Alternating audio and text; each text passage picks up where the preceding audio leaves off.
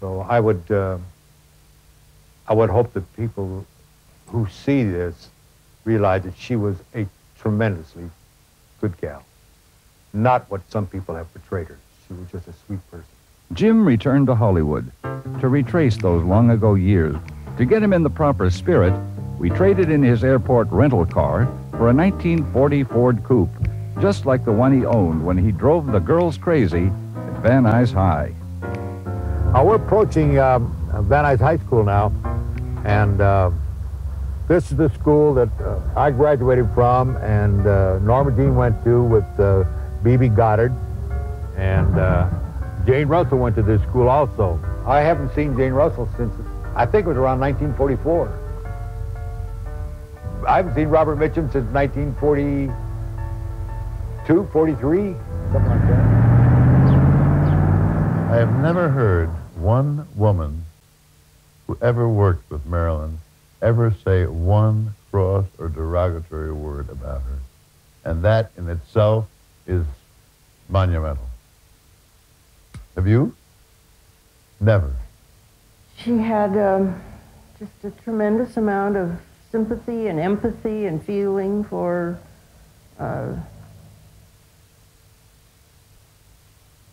people, situations, and she was always a little unhappy and mad at the big boys, you know. Never a hairdresser, never a wardrobe woman, or never. You never heard, or a woman with whom she was working, you have never heard one woman say a cross word about her. She was certainly not your dumb blonde at all. She was a very bright, sensitive girl. The crew loved her, honest to God. She was a darling to the crew. She had a lot of empathy and understanding, and she had a fey sense of humor, which was really very cute. And they all adored her.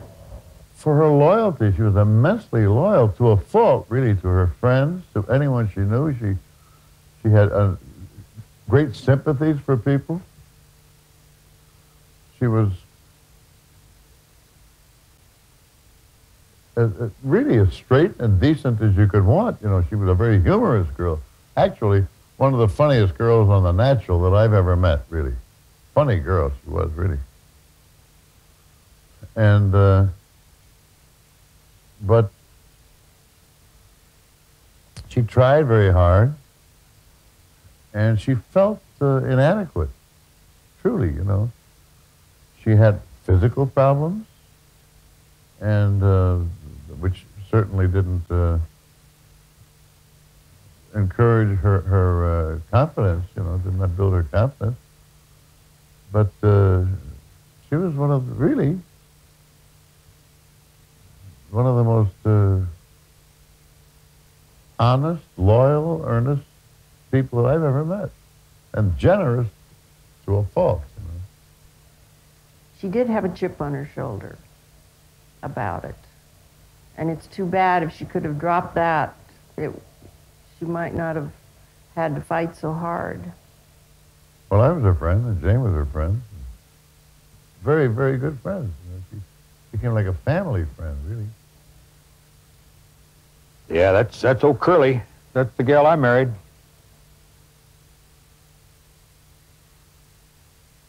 Hollywood is really a town of magic, where people can be made kings and queens overnight, so to speak. I recall when Norma Jean to get her first contract, she had to be single. They didn't want a married person in there. They didn't want her to get pregnant. Today, they don't care whether they get pregnant or not, I guess. They don't even care if they're married. I could have taken care of her. She wouldn't have had this problem. I could have been her friend. I would never let her get this way. I would have taken care of her. Grauman's Chinese. Boy, if these walls could talk.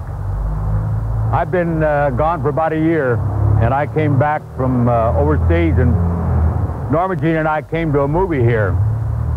And we're sitting down there near the front end of the thing, and we're kind of cuddling and kissing. And this old gal behind us keeps batting the back of our chair.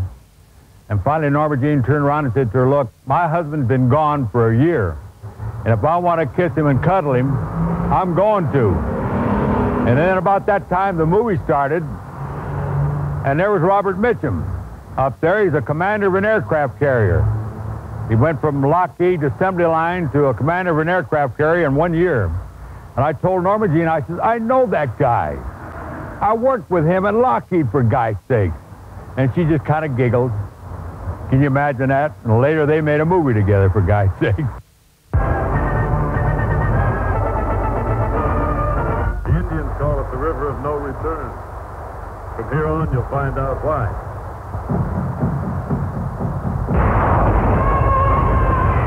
All right, lie down.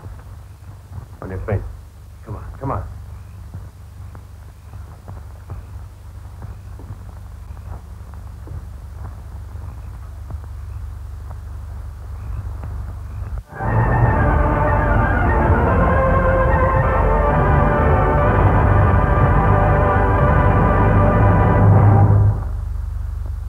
Marilyn worked very hard.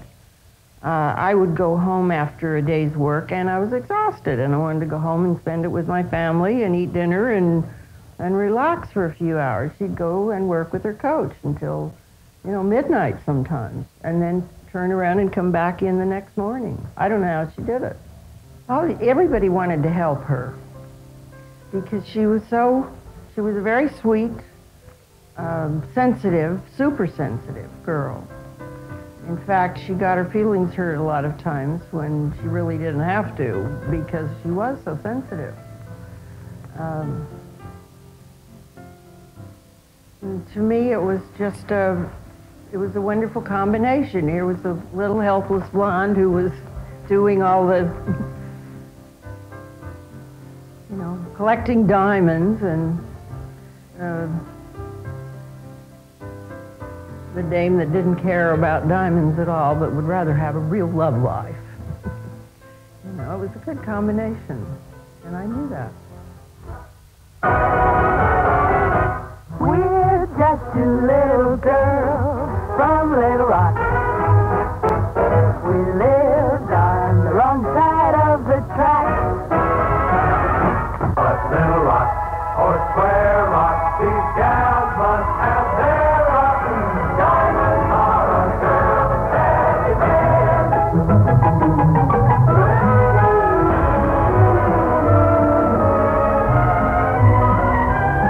Yes, it was a great book. Greater as a Broadway stage hit, and even more gorgeous, glittering, and hilarious on the screen.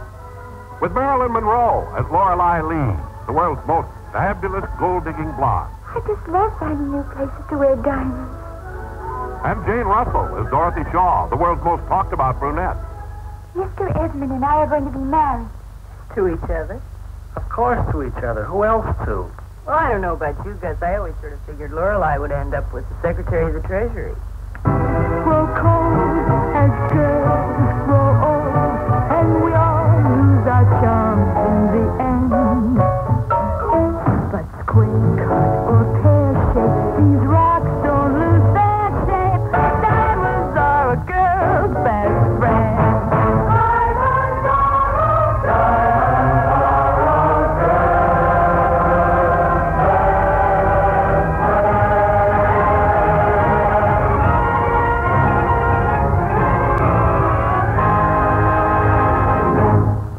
I recall when I was a young officer on the LAPD, I was sent here at the premiere of The Asphalt Jungle, and I was down here to direct traffic. And I kept thinking maybe Norma Jean would drive by, but she was sick. She never showed up, never saw her. Marilyn Monroe as Angela, the easy-living, green-eyed blonde. Haven't you bothered me enough, you big banana head? Just try breaking my door, and Mr. Emmett will throw you out of the house. James Whitmore as Gus, the strong-arm boy. A right guy in a wrong world.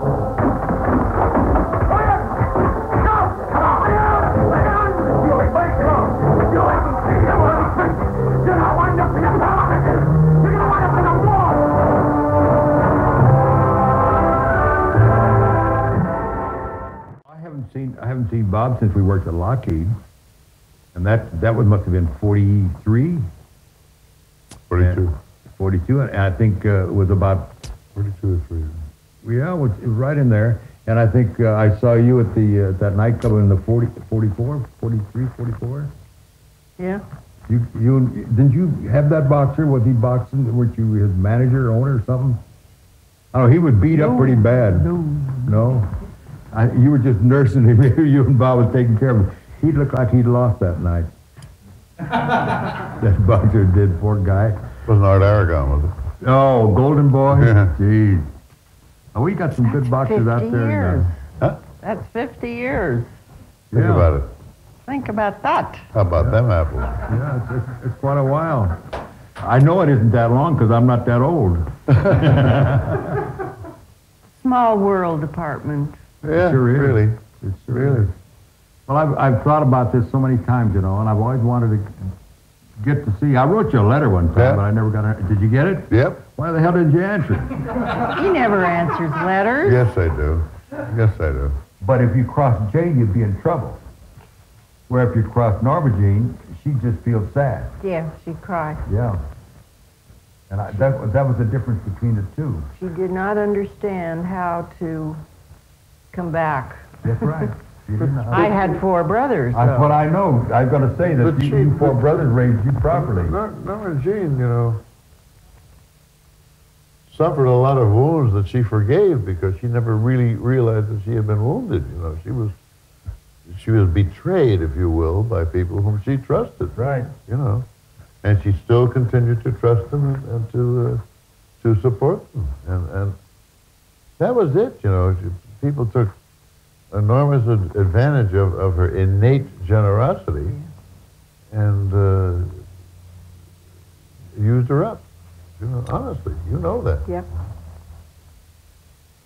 I remember when you were working together, what was it, a Fox, wasn't it? Yep. And I had a dressing room around the corner. It had been Greg Peck's dressing room. And it was all done in sort of early American furniture and stuff like that. My secretary came in, she said, you better get rid of that stuff because there's not going to be anybody in here but grips and juicers, And they'll sit on that stuff and break it. Just Ruin it.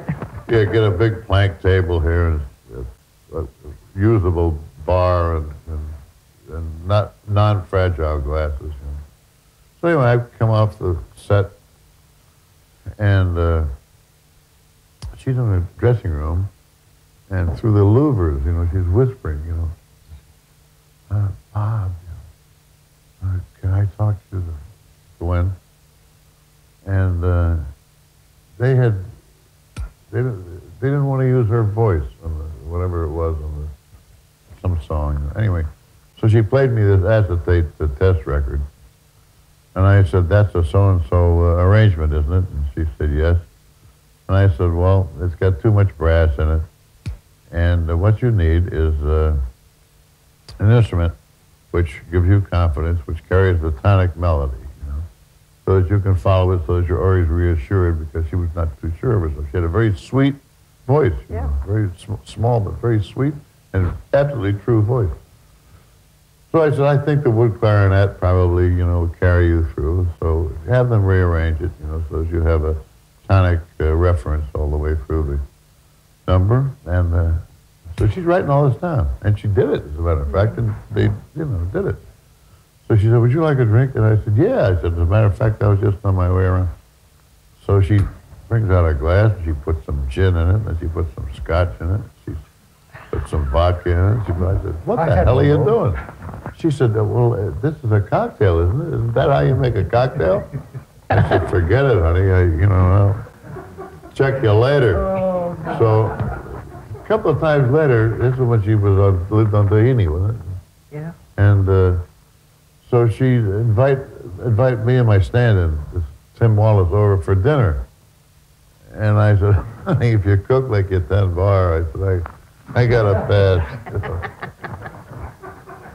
But she was totally, sincere and innocent about it. She said, isn't that how you make a cocktail? She's putting all this booze and mixed up in a... I said, I got to pass this. Did you teach her that? She mixed my brother and I and my brother's girlfriend 3 drinks with 1/5. And she thought that's the way you did it. Yeah? And I said, it's nice of you to be even, you know, everybody got an equal amount, but that's too much. Boy. She was going to cook. Oh, no, She was a good cook. I'm She sure. was a good cook. She, her favorite dish, not because she liked to eat it, was to put a steak, peas, and carrots, because she liked the color. Yeah. Oh, yes, I remember. She Yeah, liked the color. But yeah. she could make lemon pies, but she had the cookbook out. She followed it right down like she was making a blueprint. And But she was got, good. you know, Well, I'm glad that happened for her. you know, I made a lemon pie and put the knife in it, and it all ran right back together. I've never cooked since. You didn't use the same book, that's all. But they used to. They have a word now for this condition. You know, she used to get up in the morning, and she had a hairdresser up in Sunset Boulevard. An early appointment with a hairdresser, like 7 o'clock or something like that. So she'd go up there, and then she'd come back and stop in her apartment, and then she'd start to panic. You know, then she'd start to panic, and she couldn't go out. You know, there's a name for this now. You know, but she was just terrified of meeting people and being judged. I mean, you know. Yeah. She just was in the wrong business. She was very shy. You know, she was enormously shy. Tough, hard working.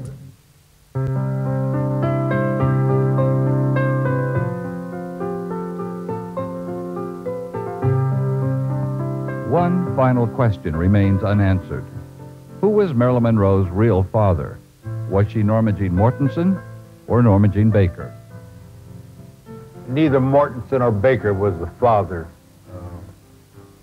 I think Baker was one of the husbands that Gladys was married to, and I think Mortensen was another that she was married to. And Baker was the one that was most possibly could have been her father, but he wasn't. And so she used Baker most of the time. She asked Ethel Dougherty, Jimmy's mother, to tell her about her father, sent the picture she had of him, which she had shown me so long before, and I did keep it a total secret. I never mentioned it to her. She wrote Grace a letter thanking her for telling Mom, Mrs. Dougherty, and having her tell her, and she hoped that she would be able to see her father. She loved the picture. So. She called him. We were over there at that little house on Hermitage when she made the phone call one night, and she got him on the phone, and he wouldn't recognize her. She was very hurt very bad. So she took a lot of TLC that night, just, you know, comforting, holding, cuddling, and she'd come out all right. She was a good girl, real good girl.